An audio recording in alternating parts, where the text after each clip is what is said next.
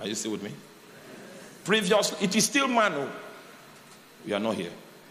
We are still on Project Man. One member of the, that's why it took the council to decide upon man. One member of the Godhead had created man. We were not told how he did it. Because the word there is bara, to bring into existence out of no raw material. I want to think, this is me thinking, all right?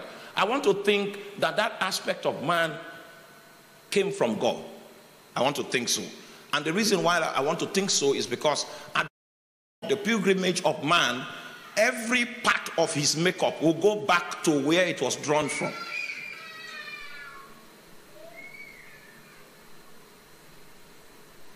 Let's try again. Every part of your makeup will go to where it came from. So if this one came from the dust, and then the other one that was not created out of any raw material, the Bible reveals in the book of Ecclesiastes that it will go back to God. That means it came from there. So in Genesis chapter 2 verse 5, we find another member of the Godhead stepping out of that quadrant to come into the physical frame of reference. And he began an act of modeling. It might interest you to know that the word for man, the word that was used, and God formed man, the word formed is engineering.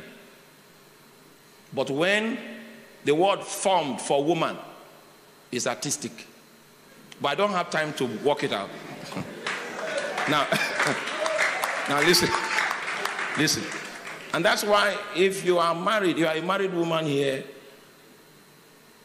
don't get angry with your husband and attempt to hit him. His engineering was made of iron rods.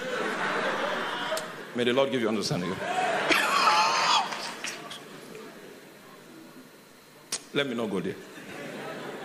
So the Bible says that God formed man out of the dust of the ground. Jehovah Elohim, which is the pre-incarnate identification of Jesus Christ. By the time we go to the New Testament, you will see that Jesus was actually in the adventure, in the enterprise of creation. You will see it's registered there. All right? So he formed man out of the dust of the ground. This is the first time God is trying to bring a material dimension into the framework of man. When he did that, then he breathed into his nostrils the breath of life. The implication of that breath was that man became an entity that was alive in his soul. The soul happens to be your seat of intelligence. The soul happens to be the seat of your memory. The soul happens to be the faculty with which you process things. The soul is the organ that gives you capacity to interact with your physical environment.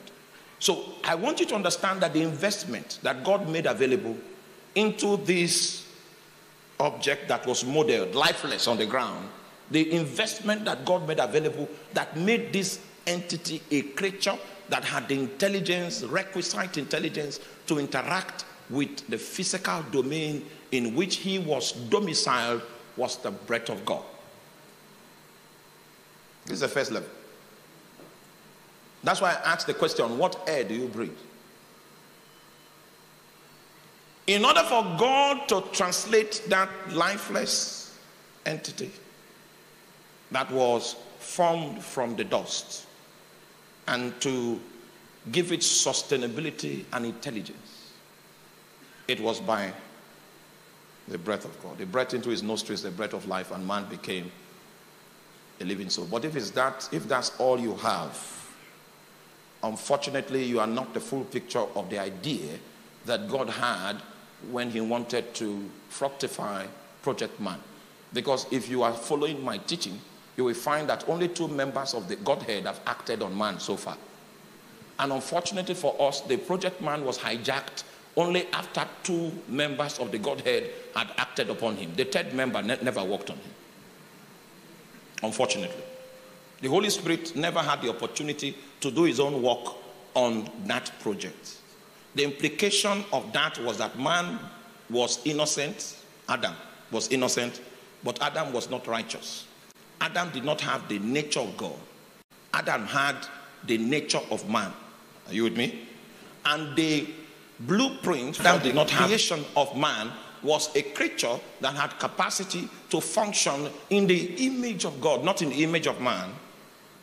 Oh, you're not here. A creature that will function in the likeness of God. He will function like God, not like man. It means that the reference for man was God and not man. That means when this creature is created, the way he will know if he's functioning well is that he will need to consult with God. This creature is supposed to be operating like God, even though he is called man. There should be something in him that will give him access to operating in the realm of civilization that God is domiciled. But at this time, man had only received the work of two members of the Godhead. He was still man of man. He was not yet man of God. And in order to make the Holy Spirit's activity user-friendly to man, what God did was that he put the dimensions of the Spirit in a fruit. So that if man eats of the tree of the fruit of life, are you here? He will now become born again.